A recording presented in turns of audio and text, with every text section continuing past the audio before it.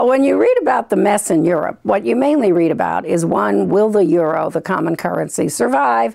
And two, will some country, probably Greece, default on its debts and thereby throw financial markets into a turmoil? But the basic question is more fundamental. That is, even if all of Greece's past debt were wiped out by good fairy, and even if it had its own currency and could devalue, it would still have some serious problems. On the one hand, Greece and a lot of the other European countries are in recession. In Greece, the suicide rate is spiking.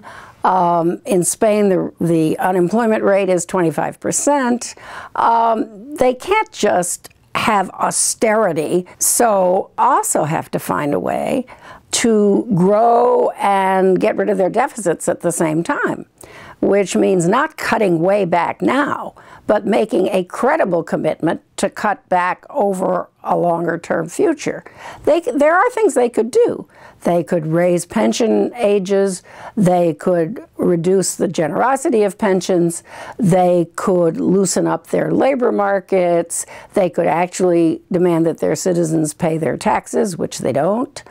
But at the moment, there's all this focus on short-term austerity, and the Germans keep saying more, more, more austerity, and the French keep saying, but we also got to have growth.